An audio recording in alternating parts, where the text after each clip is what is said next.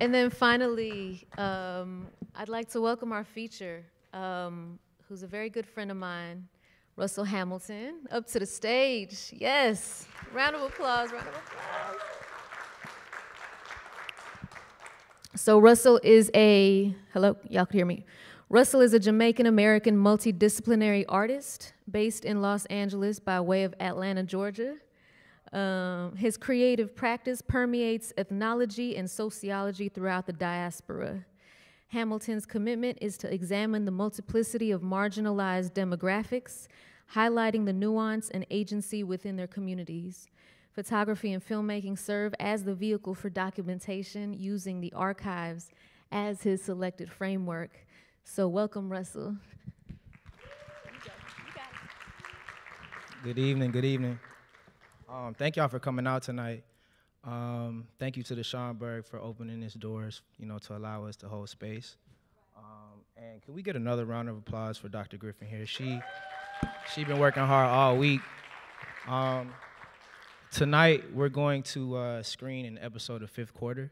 Fifth Quarter is an archival mini-series that I created as an homage and exploration into the nuanced world of Black Southern marching band programs, specifically HBCUs and predominantly Black high schools. Traditionally speaking, like the marching band accompanies the football team throughout its season, and you can find the marching band kind of housed in the stands where for 4 quarters they're playing throughout the game, providing entertainment. But there's also like a halftime show, which each band gets about 15 minutes to perform a field show that consists of a ballad, a drill, and a dance routine. But the unofficial quarter is known as the fifth quarter, which is after the game, where the bands stick around in the stands, and for hours, sometimes into the night, they play head-to-head, song for song. You'll see the crowd, whoever decides to stick around, kind of congregate on the field, on the track. Football players will stick around, alumni, but it's a really like spiritual experience sometimes. Just the level of musicianship, because all of this is played off of memory. But tonight we're gonna be focusing on fanfares, and fanfares are traditionally played by brass instruments as an arrangement as a call and a response to other bands in their respective sections. So a lot of times fanfares could be a rendition of a popular song, and you'll notice like what song they're playing, which is like really exciting. But it also kind of exemplifies the musicianship of that section, how cohesive they play, as well as the power that they play with, the sonics.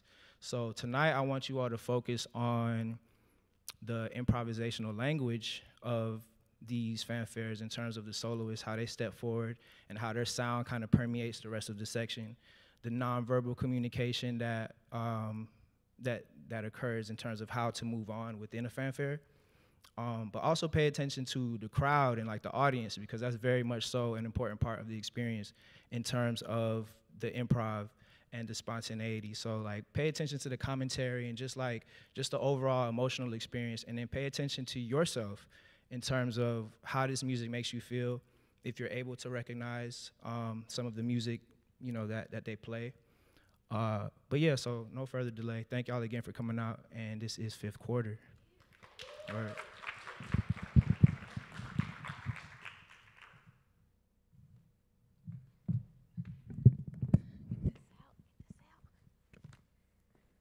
Okay, so now we're gonna just have a few questions for Russell, and then we'll open up the floor for a little question and answer.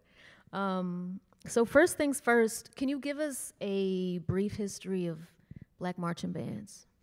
Yeah, so Black marching bands kind of came about in post-war era, where a lot of the vets would come home and have that kind of experience of doing the more militant drills.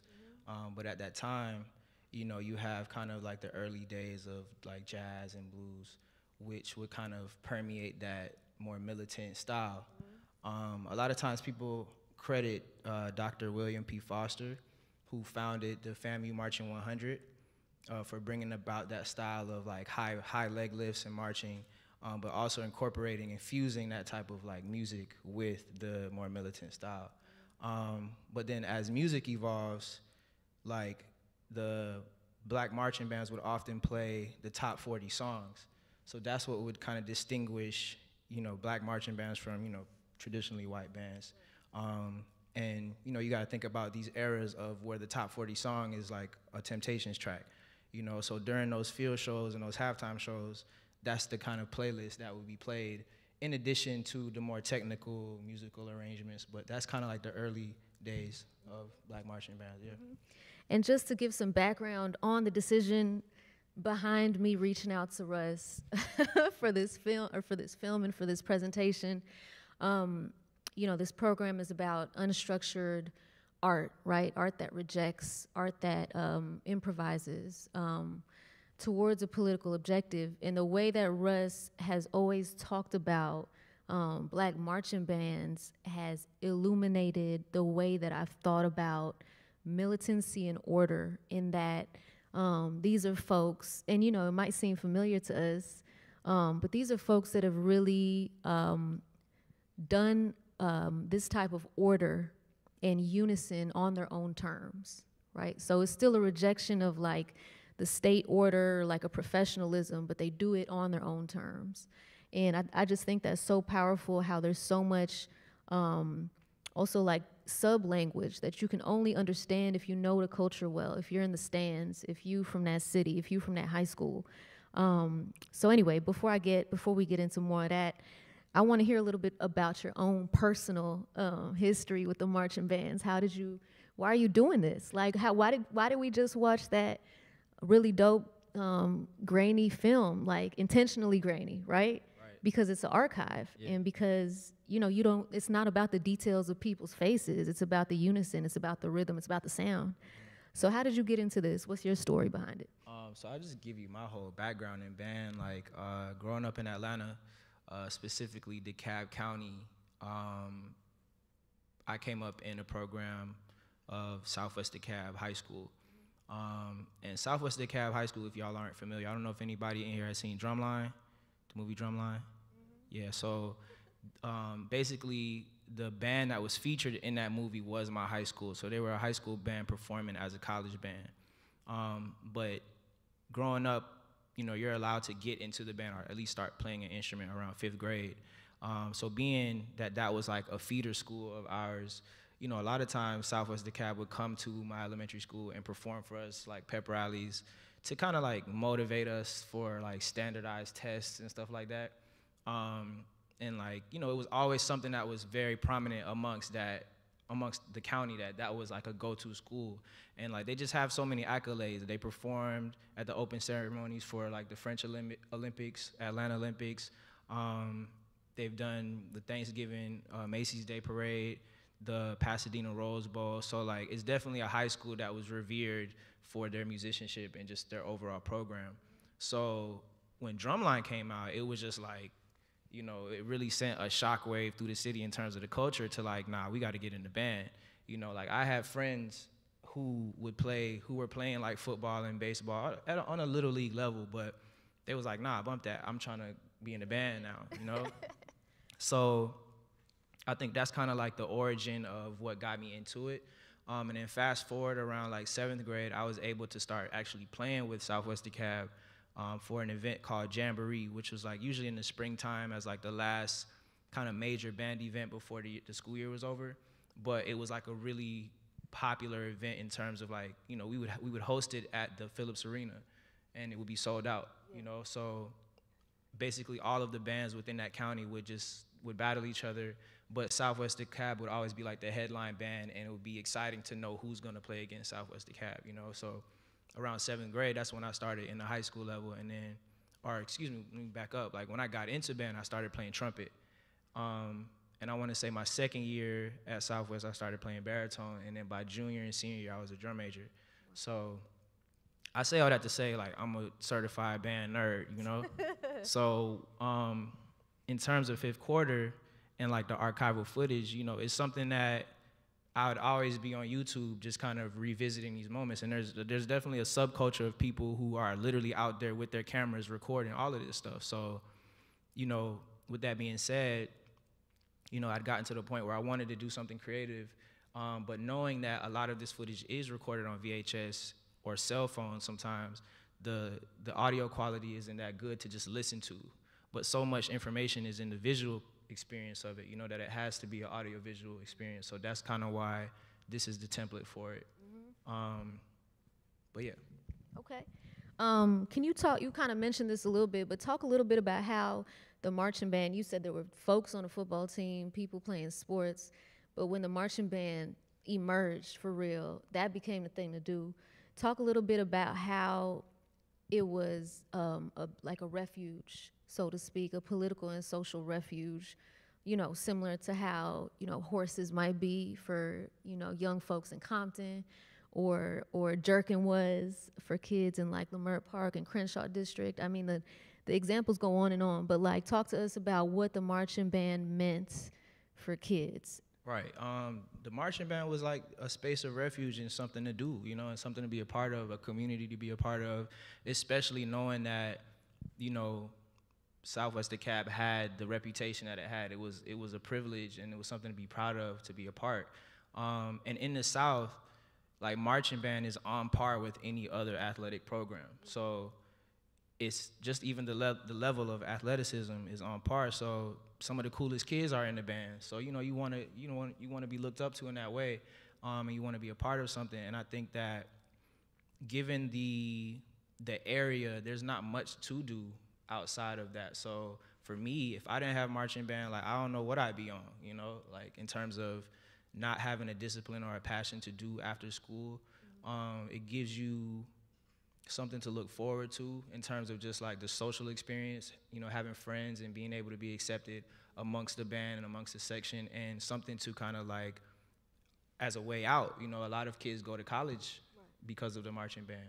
The same way that, you know, any other athlete might take their sport, their sport seriously for scholarship. So band definitely provides that. And then just the intergenerational legacy where, you know, people's parents might have been in that program, and, you know, it's just like a whole lineage that exists. So it's kind of like you're groomed into it. And like I said, there's feeder schools. So on a collegiate level, the feeder school would have been FAMU, which again is like the origin of the Black marching band. So there's a lot of like legacy there, and I think that's what the band provided for just my community. I'm sorry, I forget the other part of the question. It's okay, but I know when I've heard you talk about this, you talk about it with so much dignity, and I think that's really important. You know, there's dignity in the uniform.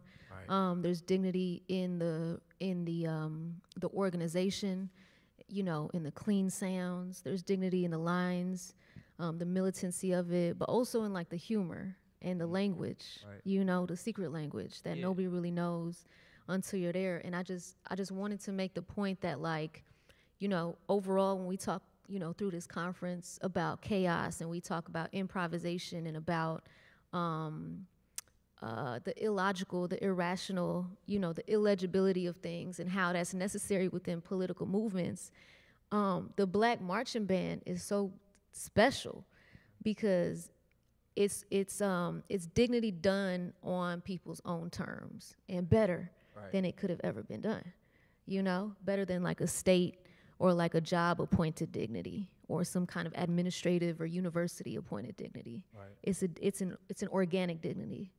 Mm-hmm. So yeah, I hear you talk. That's what I hear you talking about a lot. Okay, this is I got 2 more questions for you, and then I'm gonna open up the floor. I'm sorry, y'all.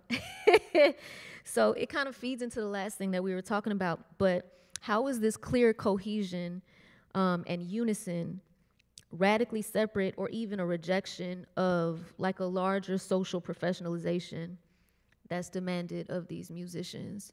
Because, you know, when we think of like that film was a showcase of both improvisation but also clear order.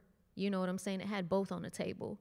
But how is that different from like the order that's expected of these kids in school, in college, on the streets? Pull your pants up, wear the certain clothes, talk a certain way, et cetera, et cetera. Right. Well, I think on the surface, you know, it's definitely organized.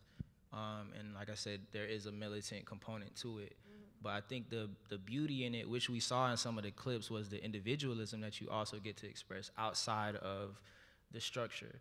Mm-hmm. So like I quote my band director a lot of times. He would say, there's a time to turn it on and a time to turn it off, right? So in the time when it's turned on, like, just do you know what I mean? When we're in the stands and we're celebrating, it's just like, that's really what it's about, is creating that fun atmosphere there for the fans and the football team to really motivate them, you know, motivate us to win. But in terms of the time to turn it off, that's when we go back to attention. You know, when you hear that whistle sound, then that's when it's time to kind of, it's about business now. And I think there's like a level of just the representation that you have, even being in school, people knowing that you're in a band, there's an expectation for you to conduct yourself a certain way.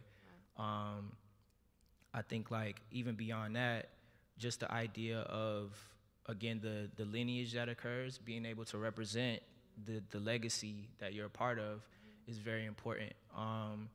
And like specifically the clip where we saw the tubas playing Just My Imagination, you kind of saw, or even the earlier clip where it was FAMU and the trombones and just the different band members are having their own kind of like party and dance routines within the stand. Like, that's the individualism, you know, that you might not really know about unless you're actually there and a part of it. Right. So the silliest person could flip a switch and be the most militant.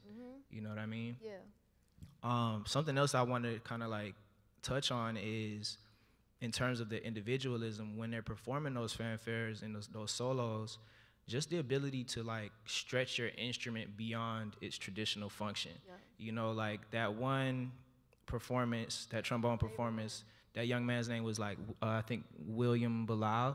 Yeah. And like he plays his horn like almost as if he's singing, you know, he puts his whole body into it, to where that performance has inspired. That's my favorite one. Word. Yeah, that performance has inspired so many other trombone sections to try to like replicate that. And a lot of times these fanfares are, you know, written and composed by previous band members that get passed down, almost like folklore, if you will. So I think those are the components that differentiate it from the more traditional structures of, you know, some of these organizations. For sure. That there is a lot of like freedom in it. For sure. Yeah.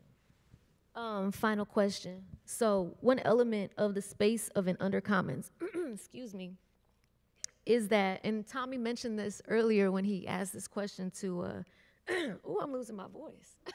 You've been busy. Right? Yeah. Improvisation on that ass. Oh, excuse me. Sorry, I'm cursing.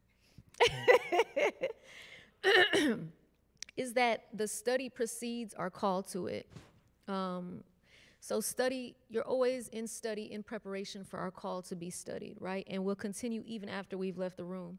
So it also falls in line with the study of music, the understanding that the music starts even before the first note is played. And it continues after the last after the last horn is blown. Right. So this kind of goes into the refusal of order, obviously, because order, which is colonial, you know, which is both beyond the scope of this program, but also very much in this program. Order is harmful, it's violent, right? It's inorganic, it's unnatural to us. So this goes into the refusal of order, that distinction, the refusal of the distinction between noise and music, and the distinction between knowledge and truth. So can you tell us a little bit about the social, and you've touched on this kind of already, but can you kind of pull out a little bit more about the social world of fifth quarter and the language of not just the musicians, but folks in the stand or even people in the city? Because, you know, to me, it's on par with these, you know, people want to call them dialects, but they're really full out languages. They're fugitive languages like patois or pidgin English, in which you have to be in a know to know to know. You got to be in a know to know, you know? It's not for the state to know. It's not for YouTubers to know. You know, it's for people that it's meant for the people that it's meant for, right, so to speak. So can you talk a little bit about that social life and that language, both before the first horn blows and after? Right. Well, yeah. To that point, I think the overall experience is like it's an ecosystem within itself, to where, you know, there's like an underground code, if you will, of marching band. In terms of the legacy, like I said, you know, the lineage that exists. So you kind of already, the reputation, you know, precedes you, you know what I mean? So it's like, you already know what you're going to experience because this program is notorious for this, right? So that's where the excitement comes around in terms of like the rivalries and like which bands are gonna play against each other because of the history that exists between them, you know? I think like even in terms of the audience, the engagement, right? As we saw a lot of times, some of the commentary is its own thing to pay attention to, how they respond, because those are people's family members out there in the audience and, you know, just boosting them. Right. Then I think there's just like, the will to do good, you know, to perform well because you have so much to live up to. A lot of times you'll hear, which we kind of heard a couple of times in some of those fanfares, where like the musicians will completely go against what they're supposed to do and play a note at a completely different octave, right? And it's dope if you hit that note properly, right? But if you don't, please believe you're gonna have to do some laps and some push-ups because of that, because you're making it look bad, right? Yeah. But I think it's just the ability to, again, express yourself and the individualism amongst that ecosystem, that it is a language within itself, to where it's like, if you know, you know. And if you know, then you know how deep the legacy goes for it, and what to uphold, you know? So, yeah, I'm not sure if that answers it. It does. Yeah. Well, I thank you for your investment in this art form. I thank you for sharing it with us in this wonderful, exciting-ass film. You know, we're blessed to share it in this historic space with you all, for sure. And so now I'd like to open up the audience for any questions that you might have. Anyone? Or any type of like discussion points or any quick thoughts, you know? Yeah. Yep. So I chose those clips because, again, traditionally speaking, you'll see the whole band perform together. So even the very, very last clip when the credits were rolling, that was an entire band playing. But that song, I forget the name of the original group, but the song is called SOS. And when FAMU plays that, that's kind of a prominent song that everybody knows to kind of prepare to battle, you know? So that's like the band's fanfare as a collective. But I chose these clips because I felt like they all kind of highlighted the purpose of the fanfare, like what the fanfare does in terms of like isolating each section by the horn. So if you notice, I went from the trumpet to the trombones to the euphoniums to the tubas, right? So pretty much that was like my choice in the selection. And I just felt like those were some of my favorites in terms of the musicianship and like the excitement and energy that I felt like would resonate well on screen. Yo. Wait, Tommy, can you pass her the mic? No, folks, if you have a question, please come up to the mics in the back. There's one here and there's one here. Thank you, Casey. You're welcome.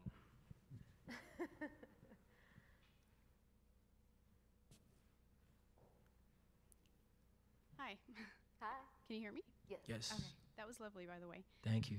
There was a moment where I noticed it went from an image of the entire band, right, like of many people, and then it goes out of focus, and it goes like in this sort of like the bokeh, the blur, and then it goes back in.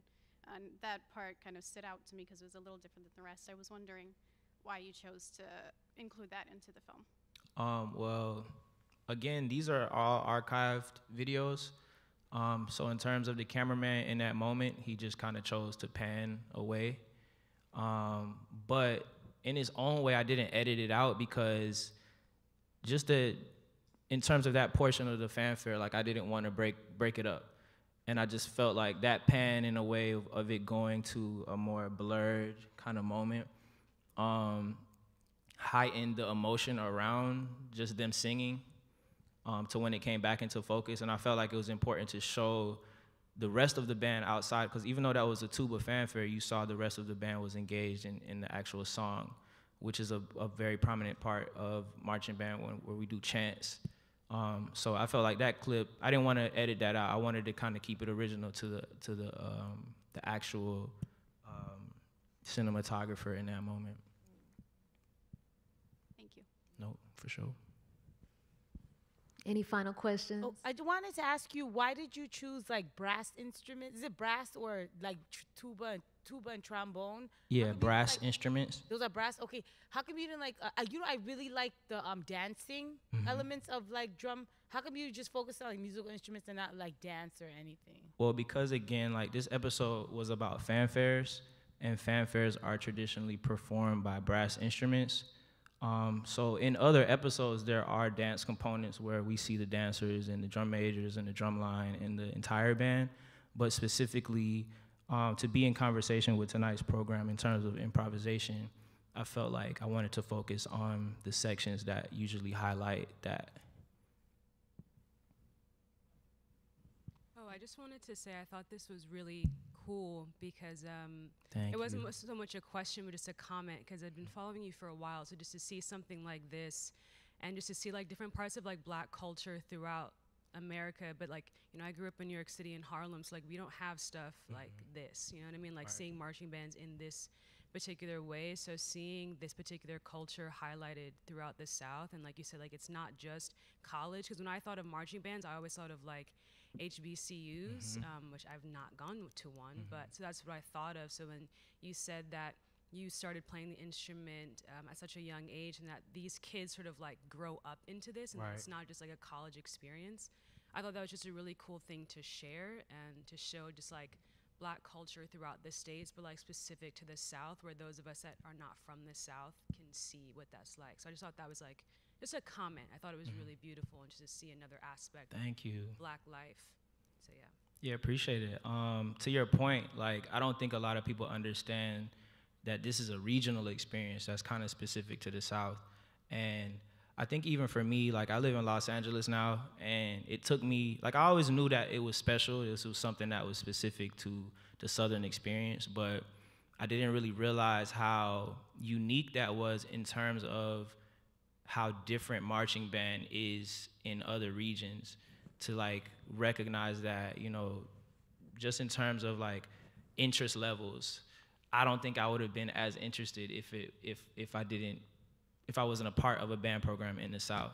And then I think like even in terms of the ecosystem of that, a lot of people don't know how far or how early you're exposed to that culture, you know, at such a young age, for you to be groomed into that. And again, that's something that's definitely specific to the South. So with Fifth Quarter, again, it was about highlighting like the nuances of that world, which I wanted to kind of like explore a little bit deeper. And just some, you know, more fun facts about the program, like even like an Andre 3000, you know, in the Aquemini album, in the booklet, he's wearing the Southwest DeKalb marching uniform, you know? So like growing up and seeing that type of stuff, it's like, yo, I have to be a part of this program, you know, because it's fly. So yeah, I just kind of wanted to like elaborate on that context a little bit more with this series, so. Word. Okay.